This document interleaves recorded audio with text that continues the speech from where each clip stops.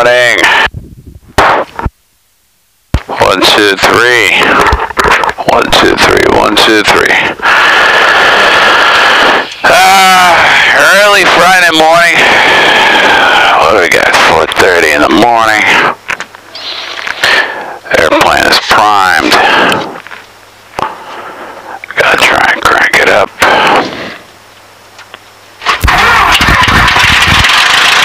There she goes. A lot of bugs here in Florida in the morning at 5 o'clock, so we're gonna open the windows, get all the freeloaders out of the cockpit. This will probably need to go all full dim. Alright, let's see what we got here. Oil pressure is good. Oil temperature is cold. Put some nav lights on. And got some lighting out here too to see what the hell we're going and what we're doing. And let's see, 22.9 for lights.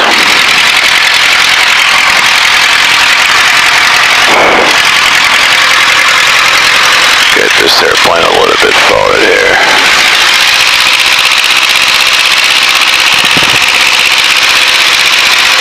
Get as close as possible to the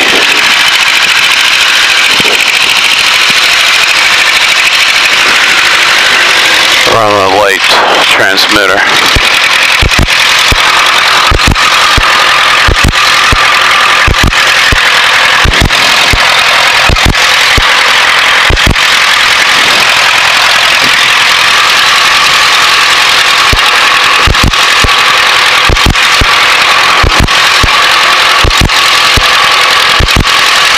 Okay, looks like we got the lights on, windsock, winds are calm. Warm up this engine.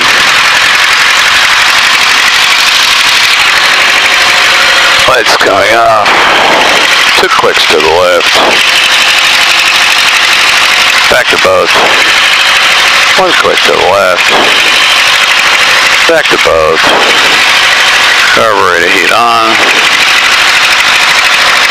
Looking good. Left tank's good.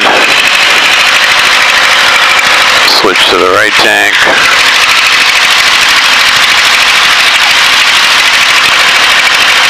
Destination this morning is Ormond Beach, Florida. Gotta go pick up a mechanic. And we're gonna do a pre-buy inspection for a Cessna down in Fort Myers, Florida. That's our mission this morning. It's about 109 nautical miles from here to there.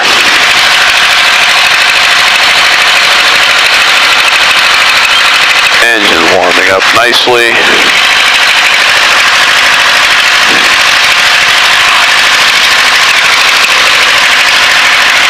Fuel is taking gas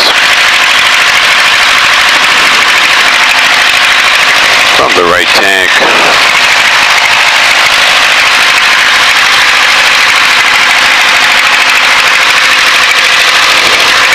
Okay, lights coming on. Windows are closed.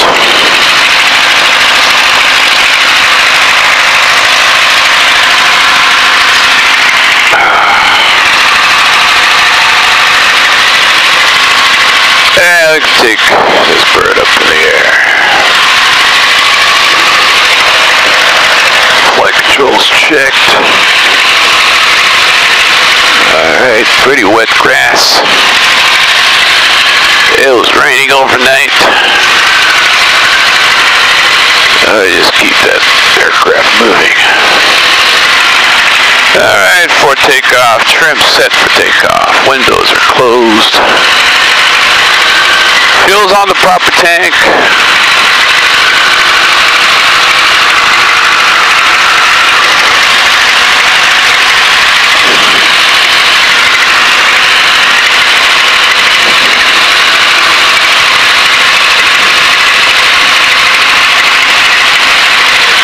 corner is on.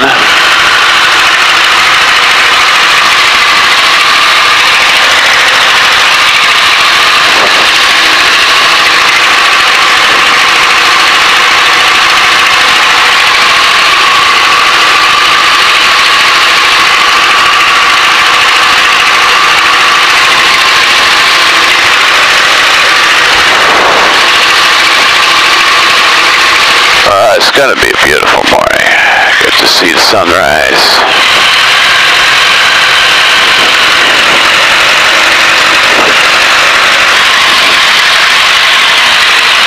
Alright, we're going to keep it rolling here. There's your runway lights.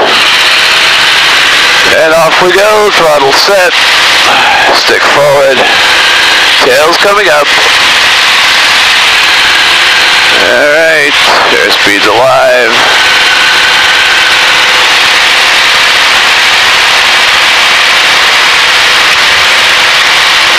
Off we goes.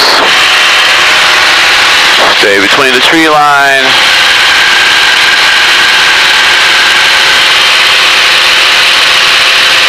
And lights coming off, and left turn out for the power lines. Instruments, instruments, instruments. It is pitch black. Absolutely pitch black.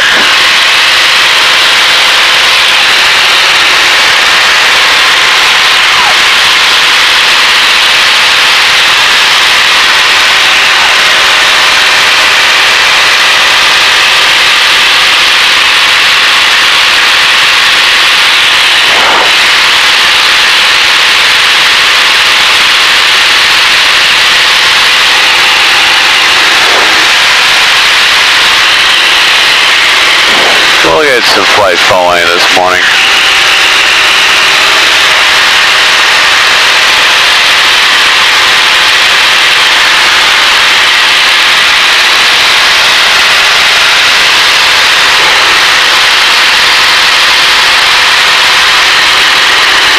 .600 feet clear of any obstacle. We're going to turn right on course.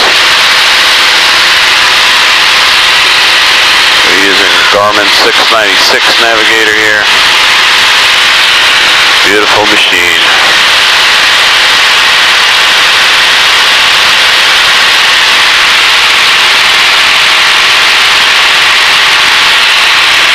Miami Center, Luscombe 1797 kilo request. Okay, 79 kilo steps on your Miami. What was the frequency for approach? Biscayne 573, 1945. Good day. And VFR call, and I stepped on you. Say again the call sign? Yes, sir. Sorry about that. Good morning. November 1797 kilo. We have a request. 1797 kilo, go ahead. Yes, sir. We're currently 3 miles to the west of the Vero Beach Airport. Destination this morning is Oscar Mike November, Ormond Beach. We'd like to get VFR flight following, if able. 1797 kilo, squawk 7434, and what's the type of aircraft? 97 kilo is squawking 7434, and it is a Luscombe. Identifier is Lima 8, Lima number 8. Roger. We got some VFR flight following this morning. That'll keep us out of trouble. See some, give us some warning about any IFR traffic.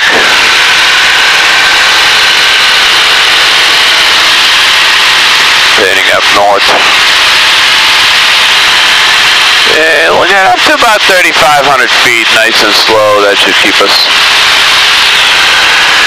clear of all the Class Delta airspace below us at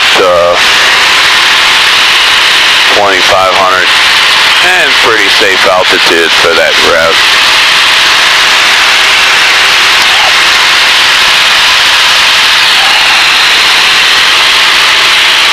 On this beautiful morning, we're flying a Luscombe, a 1946 Luscombe 80. Got a 85 horsepower. Continental engine. 71-inch Macaulay propeller. About 46-inch pitch.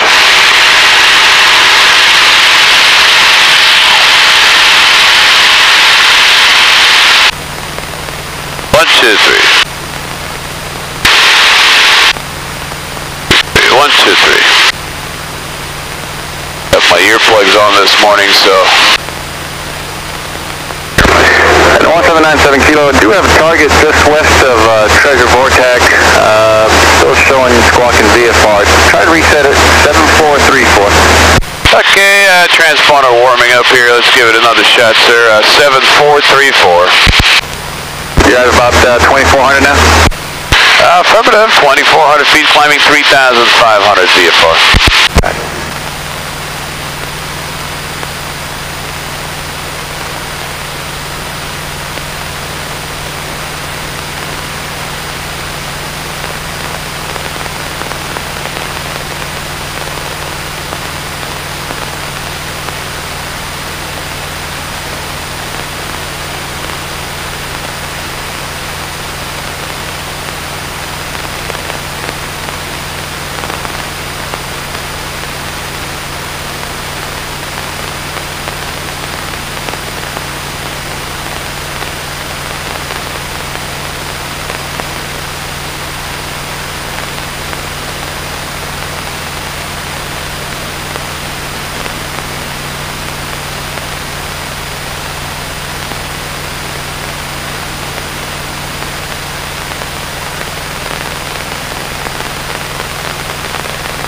My watertight boots this morning.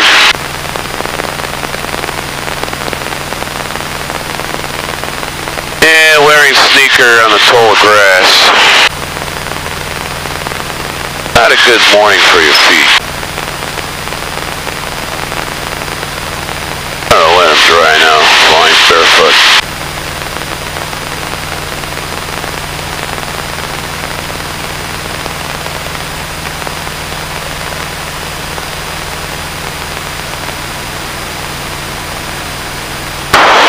I usually park on the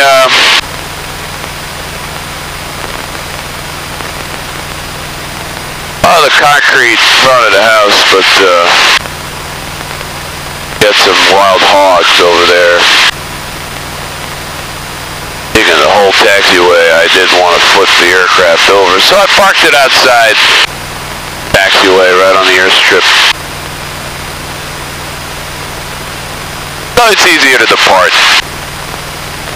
until we get that wild hog situation under control. 97 Kilo, how do you read the transponder now? Squawking 7434 at 3,400 feet now. And 97 Kilo, I got the target and I got the altitude readout. Transponder still might be on, yeah, I don't know, I'm not picking up a transponder. Maybe it's on standby. Copy that.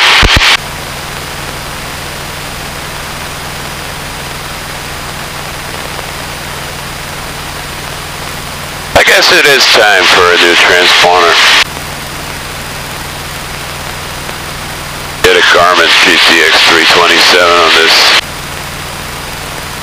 Solid state, keep me out of trouble.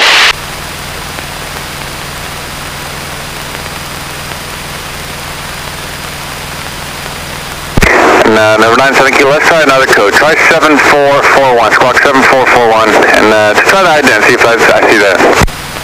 Copy that, squawking 7441 now, and identi.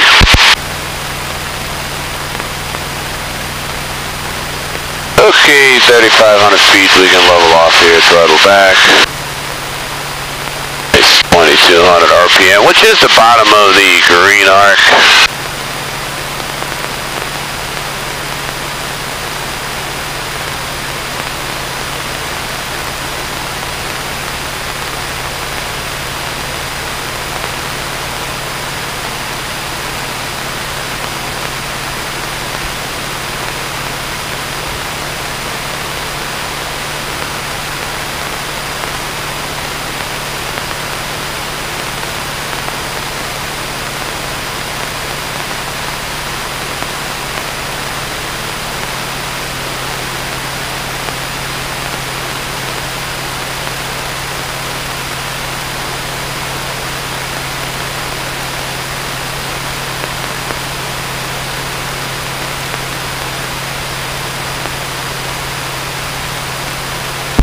97 kilo. Now, I didn't get the ident, and still not getting anything on, I guess it's a mode 3. I am getting the altitude readout, show you level 3600. Affirmative. That's us. Let me see what I can do here.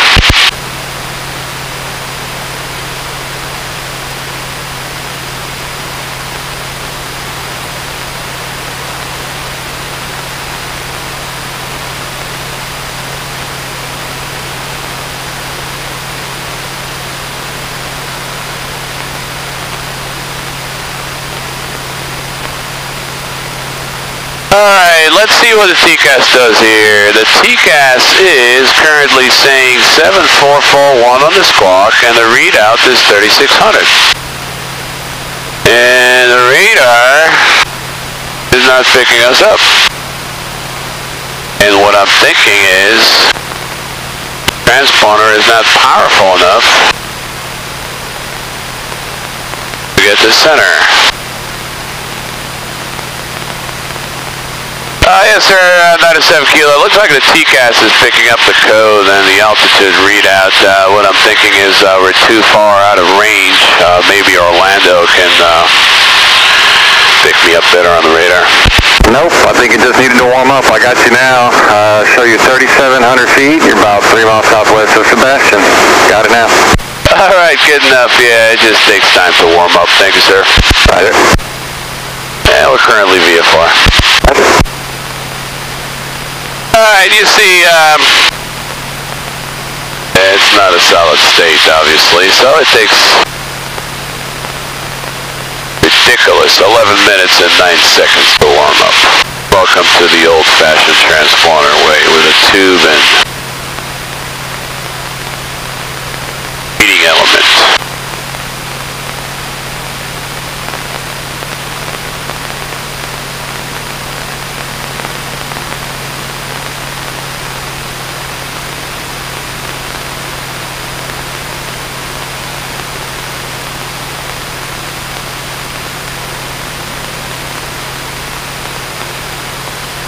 Not a bad cruise at all this morning. Cruise checklist, power is set, fixture is required.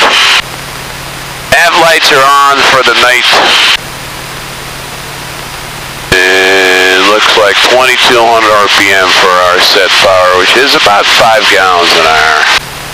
Oil temperature is warming up to 180, oil pressure is good.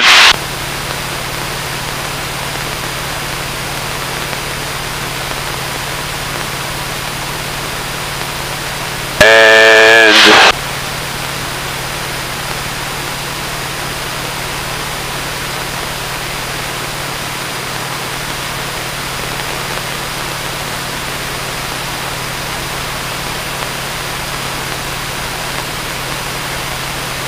The 1797 kilos, contact Orlando approach 132.65. Good morning. 132.65, 97 kilo. Good morning.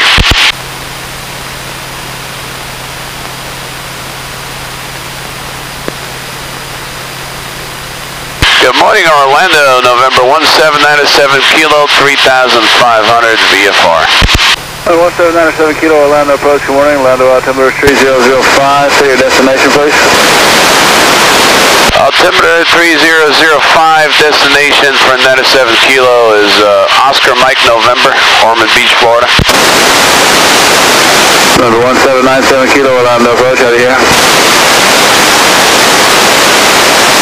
97 kilo, read you loud and clear. How do you read? 97 kilo, read you loud and clear. How do you read? 97 kilo, I've got you loud and clear. How many? I read you 5 on 5, 97 kilo. 97 kilo, what's your destination? Destination is Ormond Beach, Oscar Mike November this morning. 97 kilo, thanks. The altimeter 3005, report any altitude changes. 005 will report any altitude change, 97 kilo.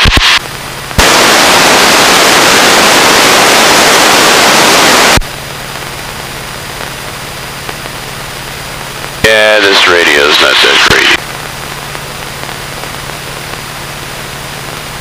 I have to upgrade the instruments on this. I just get rid of it and get one with better instruments, probably a better. X-1980 Atlanta report, you ready to contact, climb and maintain 16,000, turn left to direct 10 and resume your navigation. Better financial move.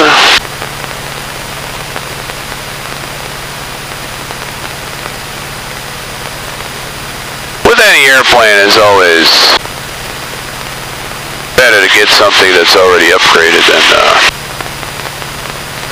upgrade stuff yourself, then you're paying through the roof.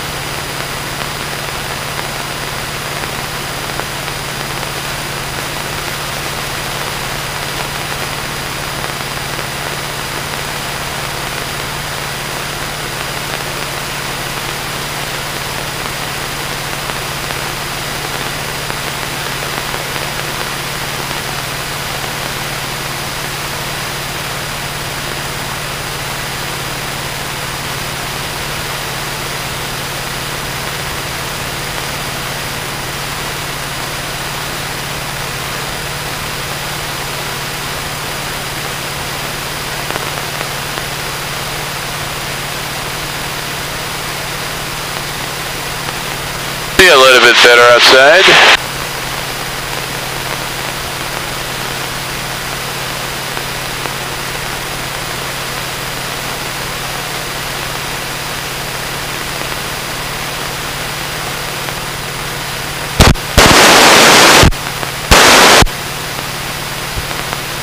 That's the best time of the day to fly. 5:22 in the morning. Nobody's out. On the sky. And our traffic control is pretty friendly too. They're not as busy.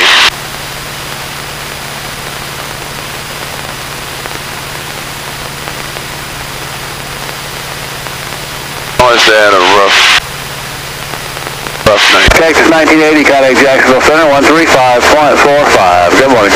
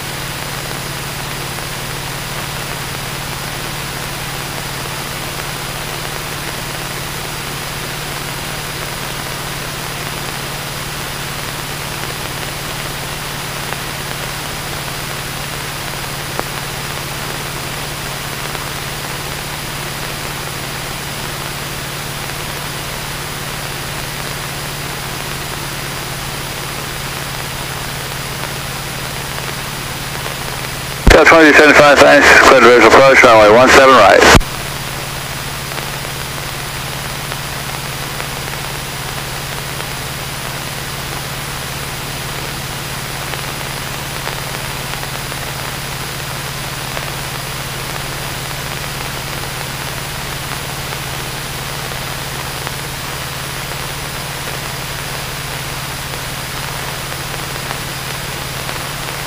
Hotel 2275, connect to tower 124.3. Good morning.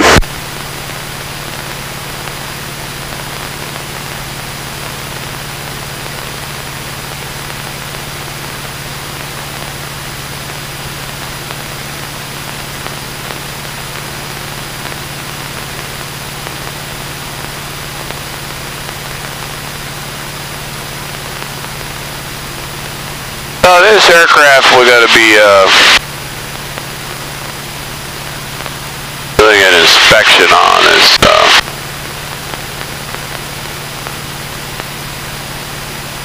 Price was slashed about 3 times on it. Like the seller is really motivated to sell that aircraft due to financial hardship.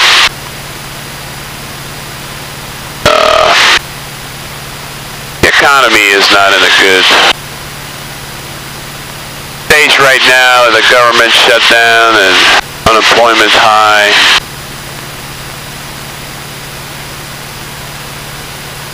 So it's a good opportunity to go out there and barnstorm and find good airplanes to buy. Generally, airplanes are good investments. Buy it in certain price. 30 years later, it triples its value. As long as you maintain it properly, of course. If you're lacking on the maintenance and not fixed stuff, there goes your value down. And your safety. Going downhill too. This aircraft had an annual inspection at 2006. The owner did all the maintenance himself for the last 28 years, 27 or some years. And then a mechanic would sign off the paperwork after he...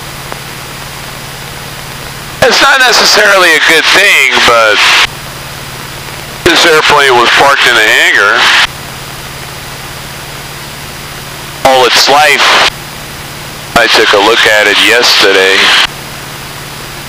and looks like a good old airplane.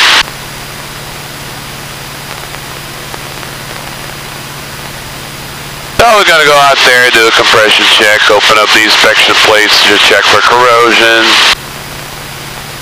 the engine, sure everything matches on the paperwork.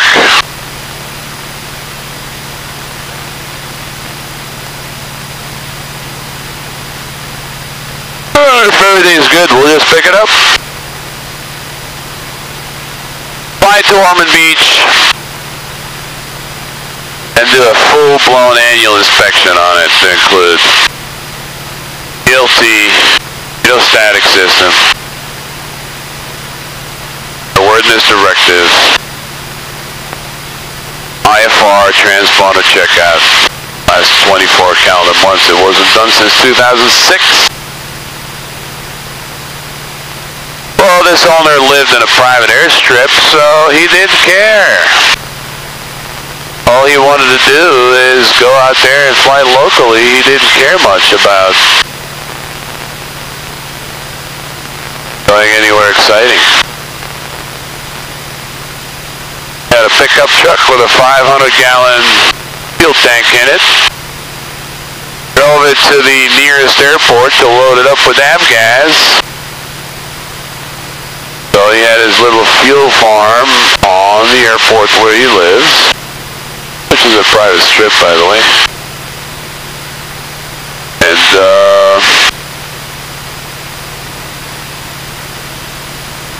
that's how he did it.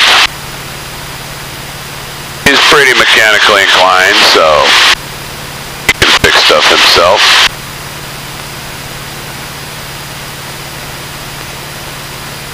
We gotta do it the right way when we get that aircraft.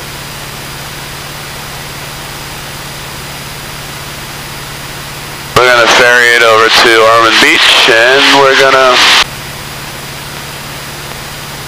do a full inspection like it's supposed to be done by the book. Any part that needs replacement will be replaced. Any awareness directive that wasn't complied with will be complied with.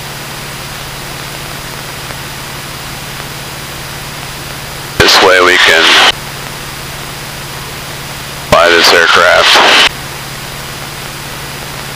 legally all over the world.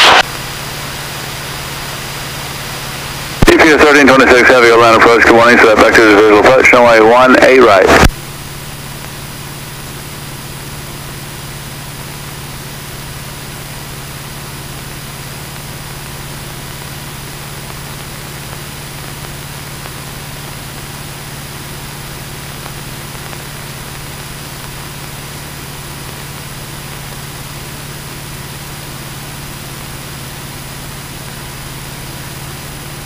Alright.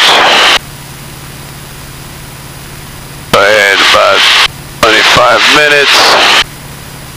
Gonna go ahead and switch to the left tank.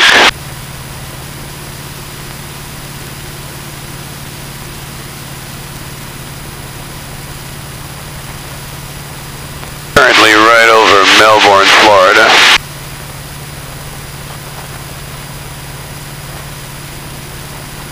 We've got about an hour flight to go.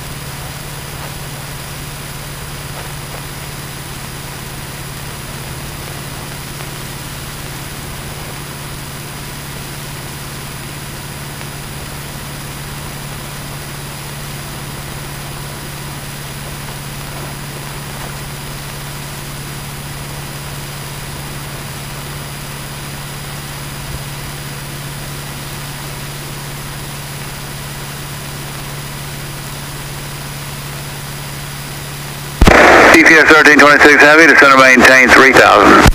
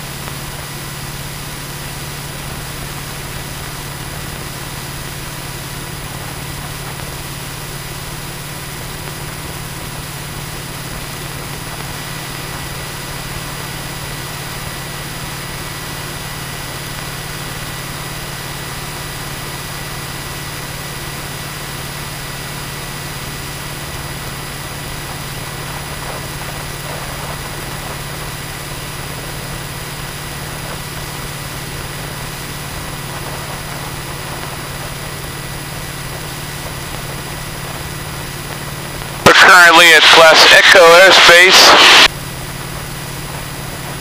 cruising at 3,500 feet. GPS 3026 Heavy, turn left, heading 130, vector 3 descent.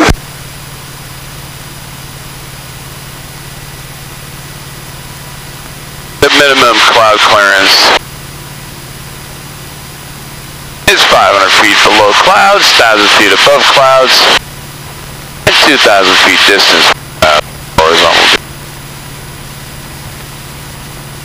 And visibility is 3 miles.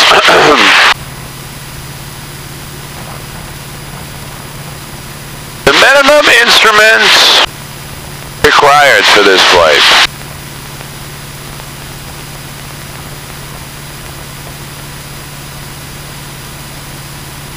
It is a night flight. All the VFR day flight, all the VFR day flight. 3026 Heavy, thanks. Your code of visual approach, only 18 right. Plus night items. So let's start with the VFR flight instruments. Do we need an airspeed indicator? You sure bet we do. So this is our airspeed indicator. Do we need an altimeter? Of course we do. We need to know how high we are. We need to know how fast we are. Do we need a tachometer? Of course we do. How do we tell how much power we got? That's a power instrument right there, 2200 RPM. Do we need an oil temperature gauge? Of course we do. Oil pressure gauge? Of course we do. What about fuel quantity indicators? You betcha. I don't know how much fuel you have on board. A night, 45 minutes reserve. We got 54 minutes flight. Looking at about 8 gallons on the right tank and about 12 gallons on the left tank. That's 20 gallons. We got 5 gallons an hour. You do the math, we got plenty of fuel. By the way, the only time you don't want to have too much gas on board is when you're on fire. Other than that, the more gas you have, the safer you are. GPS 1326 Heavy, connect to tower 124.3. Good morning. What about a compass? Compass! Do we need a compass? You betcha. How can you tell your direction without a compass? Looks like we're heading north now, which is our direction. We do need to have a compass.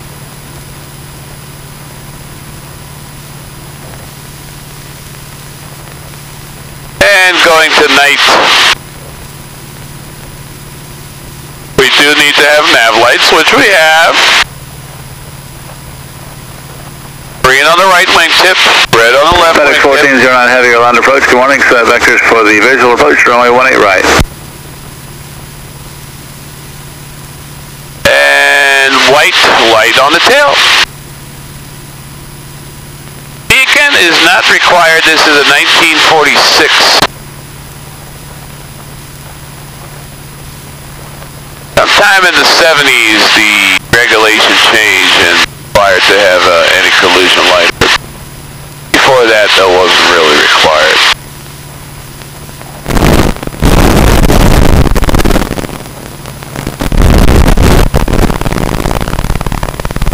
That will complete the minimum instruments required. VFR flight. A VFR flight. No, normal speed's fine. I'll just send you, shortly there afterwards.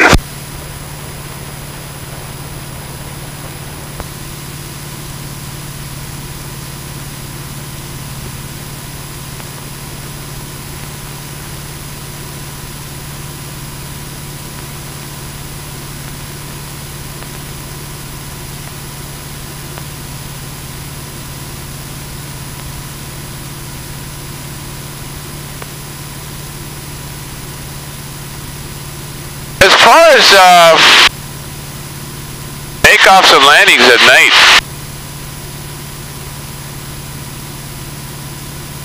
regulation states that in order to take and carry a passenger on board the aircraft as a pilot in command, you need to perform 3 takeoffs and landings at night to a full stop.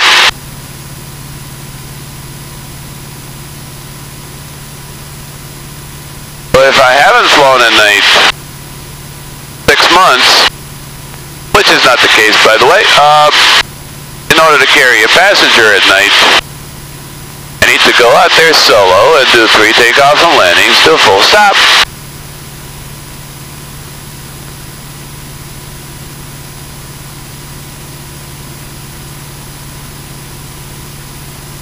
If it's during the daytime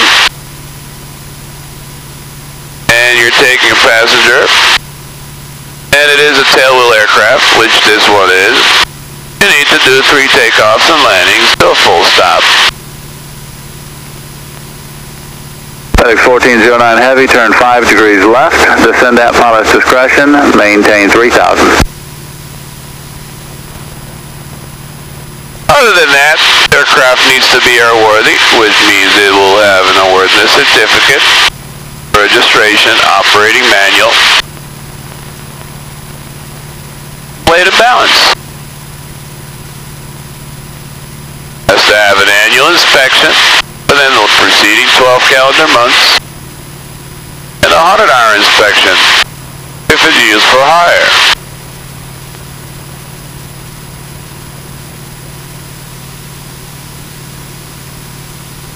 ELT needs to be checked within the preceding 12 calendar months. Batteries need to be replaced.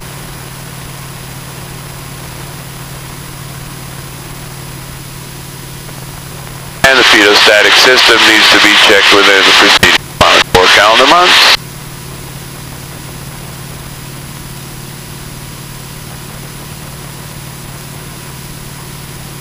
As far as the pilot, you need to have your pilot's license. You need to have a current medical. And identification.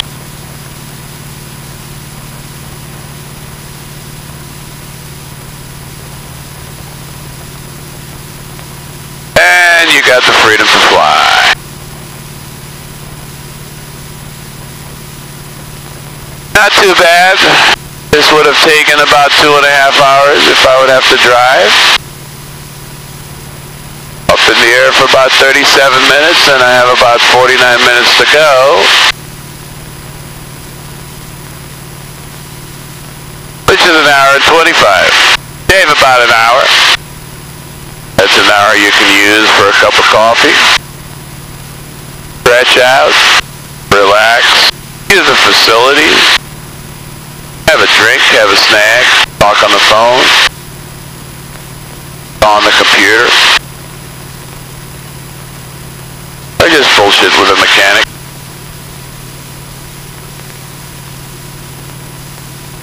Gotta be 175 nautical miles down Fort Myers, which will take us about 2 hours and change.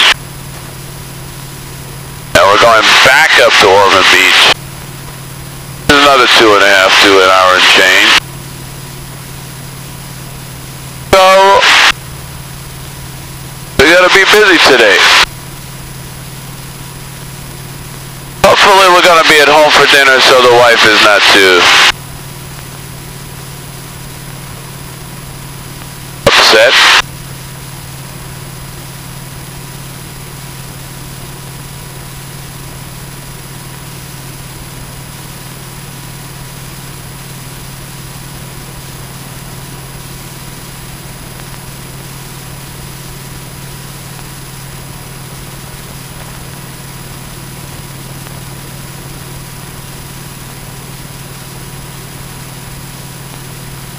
This is a good old airplane.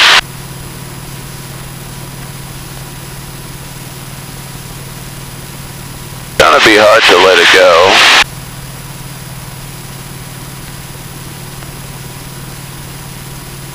But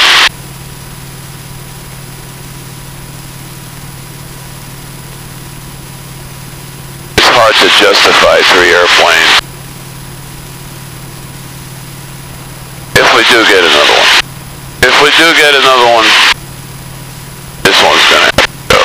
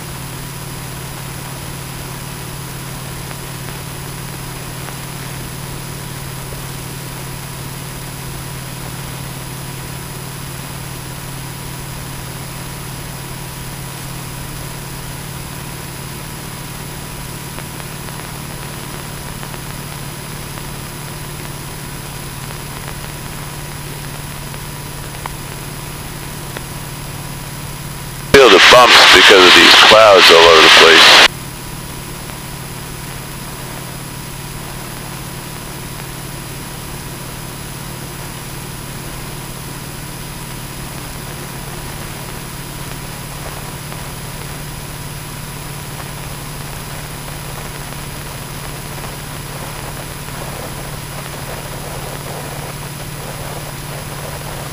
FedEx 1409 Heavy, Internationals 130 and 13 miles. FedEx 1409 Heavy, clear to visual approach, runway 18 right, and you can connect your tower on 124.3. Good morning.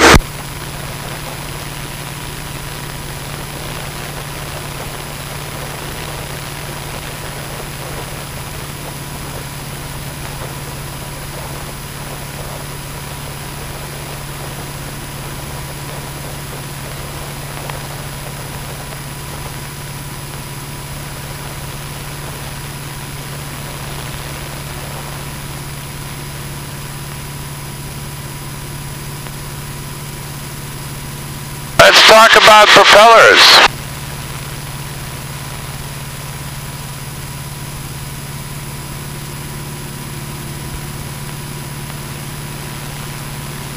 Each propeller has its own characteristic. This particular propeller here is 71 inch in diameter. And it's got 46 inch pitch.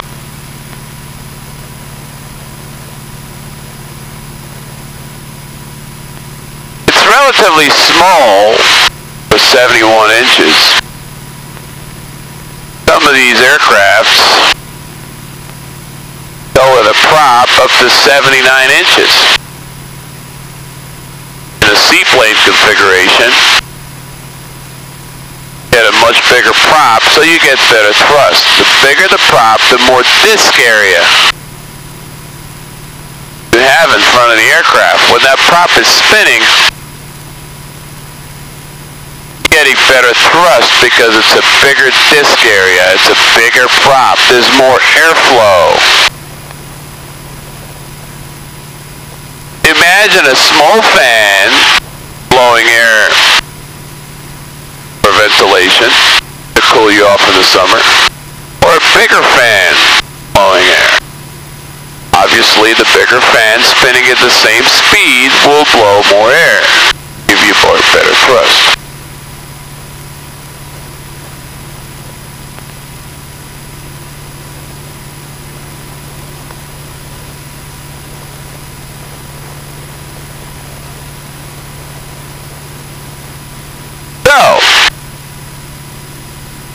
What do you really need? Do you need a bigger prop with better thrust, or a smaller prop with less thrust?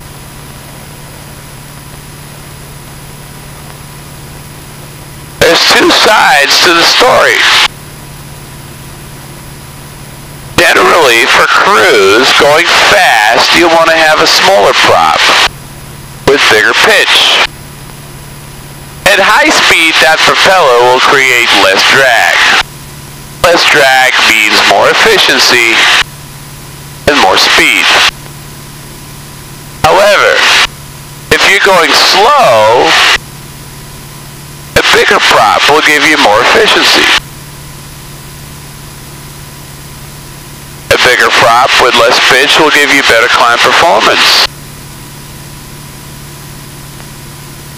Better takeoff performance. To a certain point. And to explain that certain point,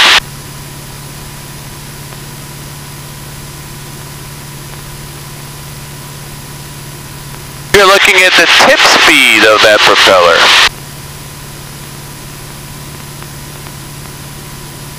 For example, a 70-inch prop, 71-inch prop on this aircraft spinning at 2200 RPM. You take that tip, which is the edge. That little tip on the corner of the prop all the way to the end. Not from the hub, all the way outward. That tip is spinning in a radius of that prop. When you're at 2200 RPM with 71-inch prop, that tip may be spinning at 350 miles an hour.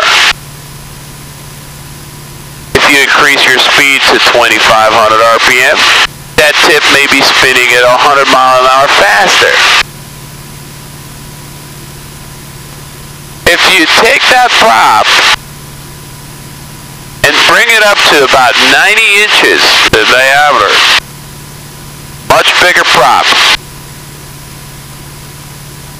that tip speed at 2700 RPM may be spinning at the speed of sound. Now you may ask, well, what's wrong with going in the speed of sound? Well, if that tip is spinning faster or close to the speed of sound, it's losing 80% of its efficiency. It's going so fast through the air that it's not really producing more thrust. It's actually creating more drag. So, what did we learn about propellers?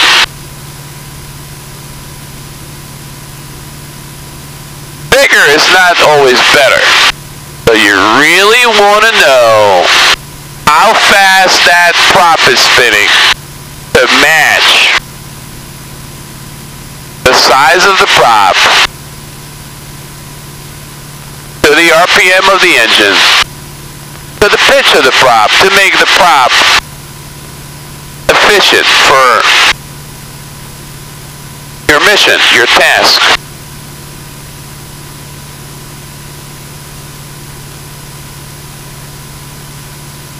This airplane doesn't do bad at all with 71-inch prop and 46 inches pitch. You can get a 48-inch pitch, 50-inch pitch on this airplane. A 46 is towards the climb. 48 inches is in the middle. 50 inches is more towards the cruise side of it.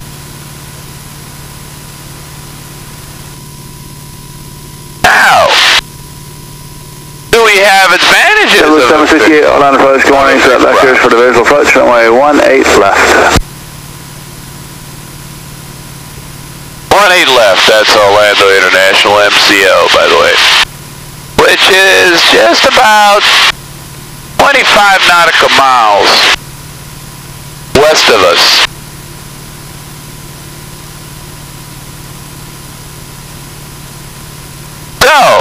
So, Number 1797 kilo, there's traffic at your 6 o'clock and 6 miles, same direction, same altitude, about twice your speed. Not a 7 kilo, we're going to leave 3,500, descending 2,500 now. Roger. Okay, we're going to go down 1,000 feet. That traffic behind us will just you know, I'm guessing it's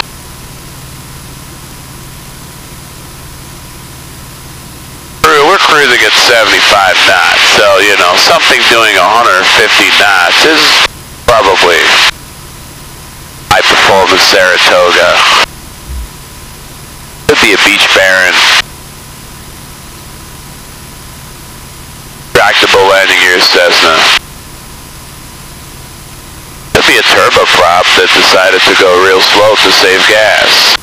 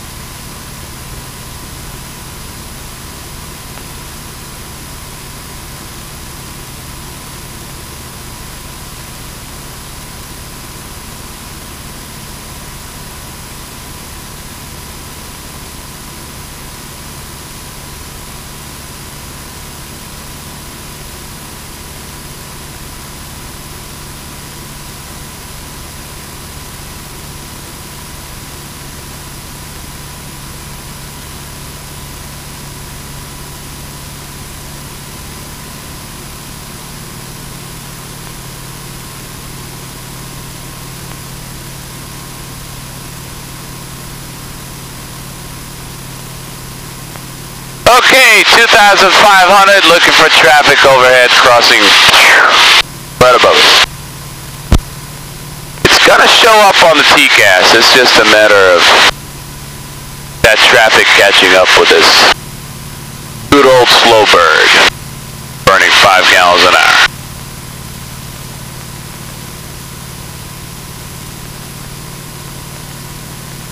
No complaints about 5 gallons an hour with these gas prices these days.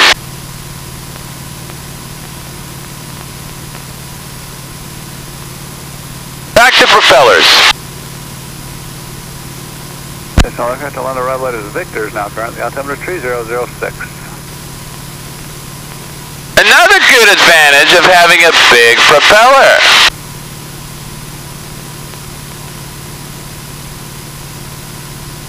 Could be disadvantaged too, depends on how you're looking at it.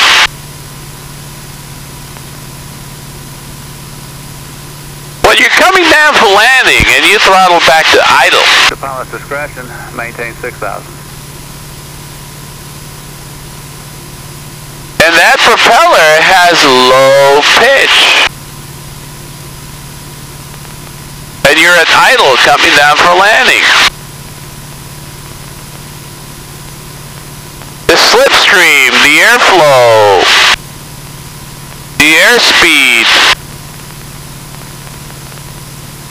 the relative wind, whatever you want to call it, going through that disc, big disc, wants to windmill the prop, it wants to spin the prop. And the lower the pitch and the faster you go, the faster it wants to spin that prop. So you're at idle, you're coming in for landing with a big propeller and low pitch. You're going to have more drag. You're going to have more drag. You're going to be able to descend faster and have a much greater sink rate because of that big propeller, because of that big disc. Add some good flaps. Number 97 kilo traffic's going to overtake you off your... And a big prop with low pitch, and you can descend basically like a helicopter. Especially if you have some headwinds. The disadvantage is when you have an engine failure with a big prop and low pitch, what happens to your glide speed? Well, let's think about it. The engine has failed. You're got no power whatsoever. And you got a big disc or a big proc in front of you with lower pitch. That big propeller is creating so much drag that it really, really hurts your glide speed. Ending about a half mile off your right side. You can feather that prop if you have a feathering prop, but generally we're talking fixed pitch, so you don't really have the ability to change the pitch of the propeller.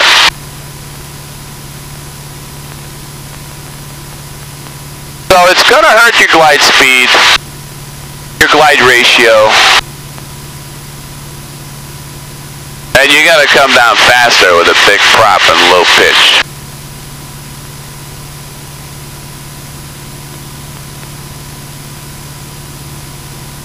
It's a matter of preference, and every airplane has a different mission, but I'll take climb performance and takeoff performance with a big prop and low pitch every day. Altitude is life, and the better altitude you have and the faster you climb is the traffic. November 17907 kilo, traffic in sight, 2 o'clock high. Roger.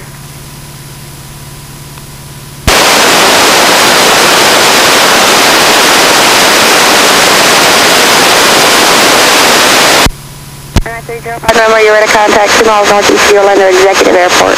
No landing or runway information available for the Stanford Airport. Orlando altimeter 300. And Orlando approach, November 1797 kilo. November 1797 kilo, contact Daytona Beach approach now on 125.8. Good morning.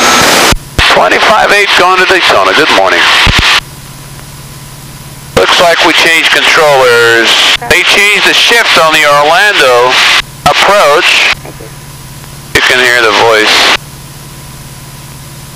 And we're going to Daytona now, 25.8. Good timing to get the weather. 118.47.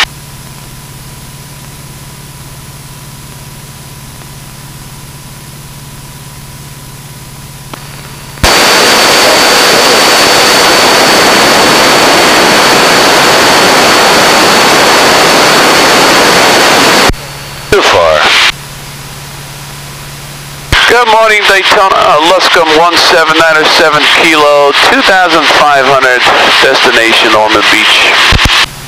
November 1797 kilo, approach on the altimeter 3006, no traffic, landing information available for Ormond Beach, weather's available via the ASOS, just maintain on course, advise it in sight.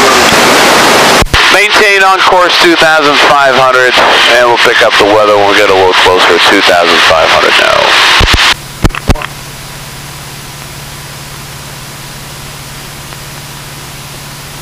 Okay, looks like Daytona's up and running.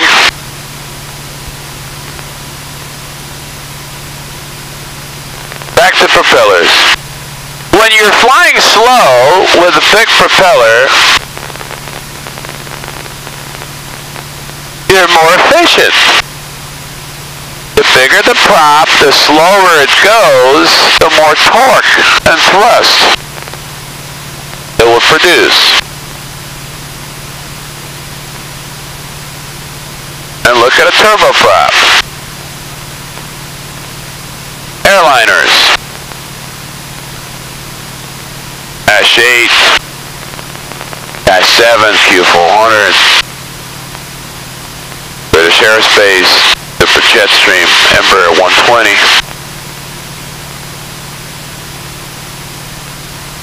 That prop is up to 100 and something inches in diameter.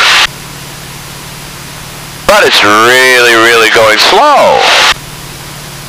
Anywhere between 1,200 RPM up to about 1,800 RPM. Which is very, very efficient. Take a jet, for example. Take a jet up to 17,000 feet and fly on a 200 nautical mile trip. For the same weight of the aircraft and the same horsepower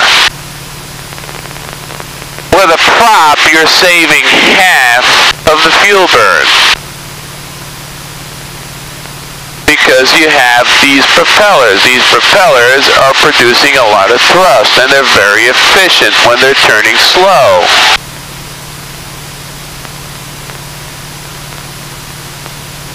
If you're going up to higher altitude, that's a different ballgame, because then the air is so thinner, the efficiency is not as good as down at lower altitudes. Yet, will actually get you more efficiency up at altitude, because there's less air, less drag, and you're getting better speed.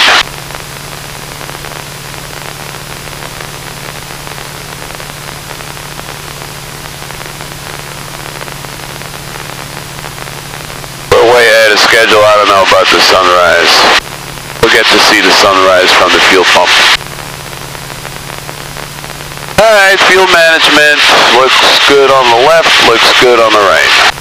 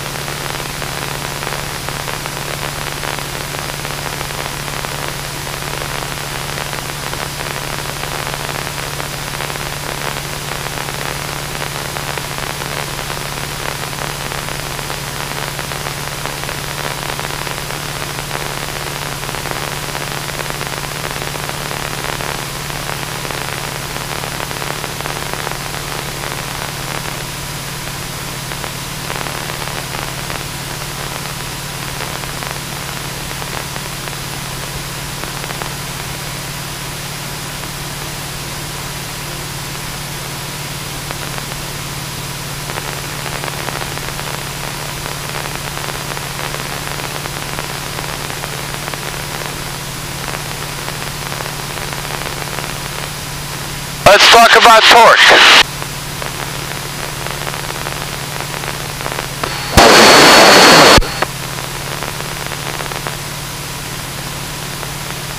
Piston engines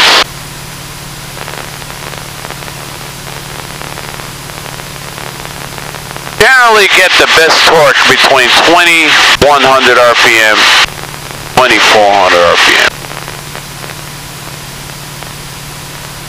Horsepower is a relationship of RPM. So the faster the engine spins, the more horsepower it will produce to a certain limit. When you spin the engine way too fast, you're creating more friction. More friction means more wear and tear, to the point of engine breakdown.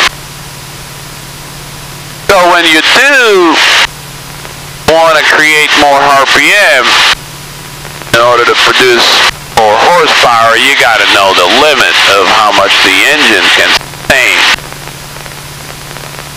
If that power plant is beefed up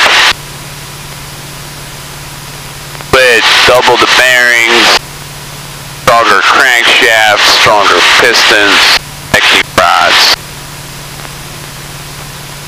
you can bring the RPM up. If it's weak,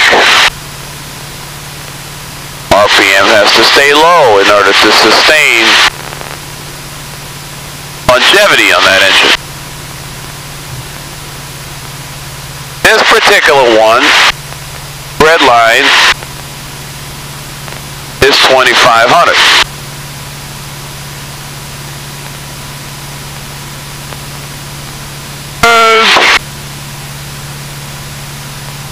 It's so early morning, and we're cruising it at about 2200 now.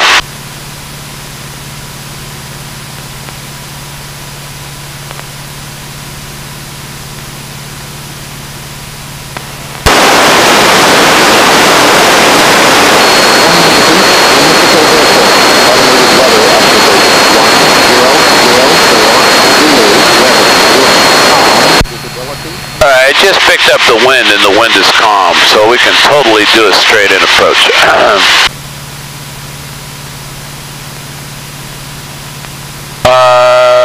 Let's disregard the engines right now and let's load up an approach.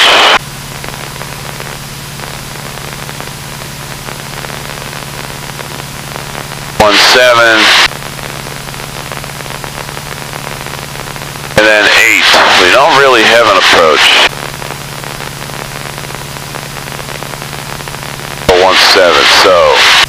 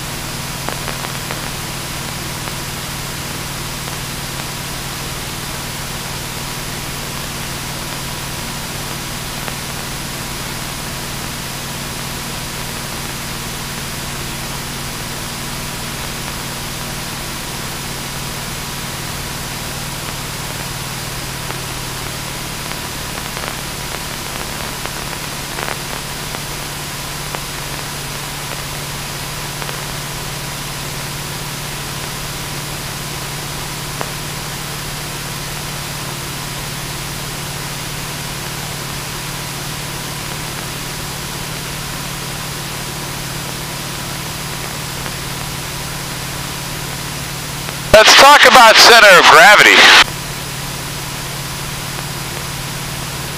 How would the center of gravity affect your cruise speed and efficiency?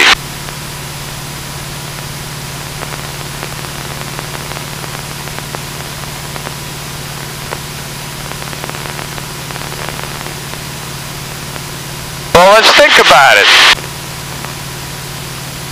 If you're nose heavy, and the nose wants to come down, you're going to have to add a lot of back pressure on the stick. Or the yoke, depends on the aircraft you're flying. This particular one has a stick, so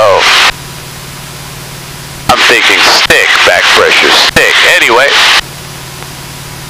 nose is heavy, back pressure on the stick to get that nose back up. Because it's heavy. It's got forward center of gravity.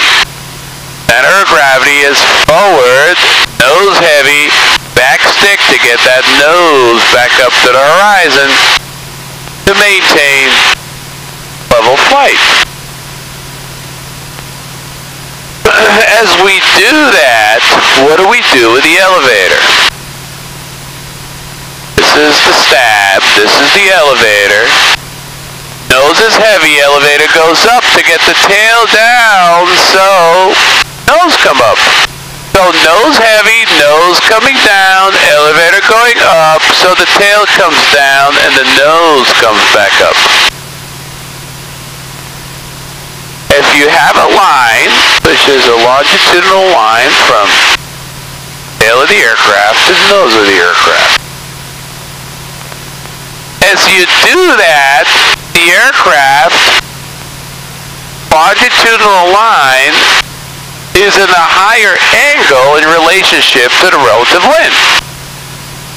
That That means the aircraft is flying with a much higher pitch, or the angle of incidence of the wing in relationship to the angle of to the relative wind is in a higher angle.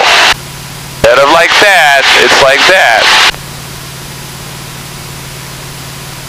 That's going to create a lot of induced drag and a lot of parasite drag because the way the aircraft is flying through the air.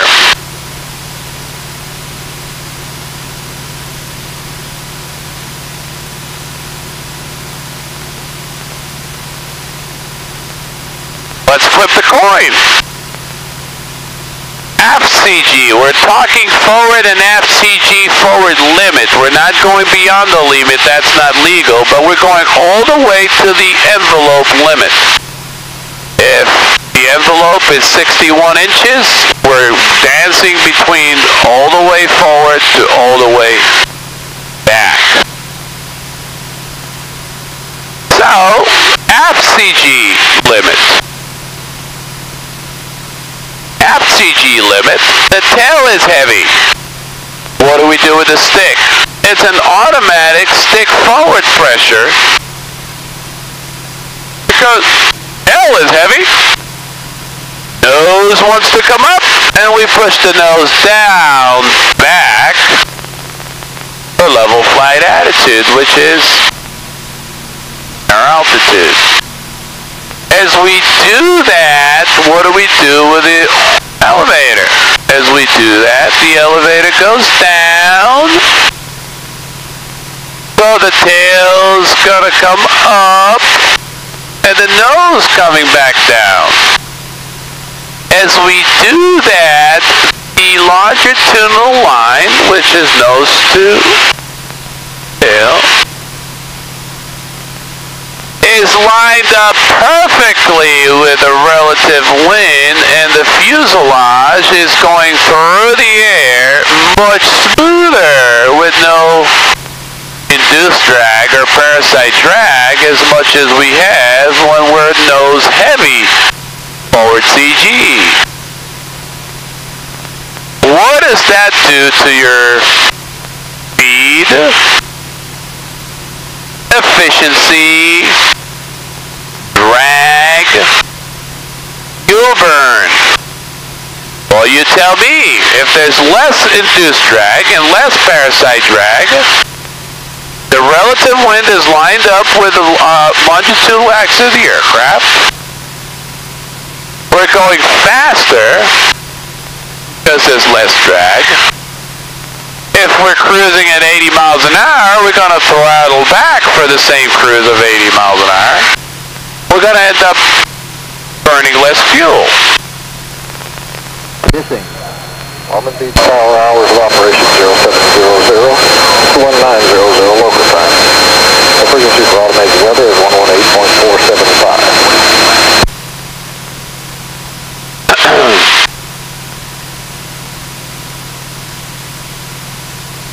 Daytona Luscombe 1797 kilo, we got the ASOS, it's going to be a straight in approach runway 35.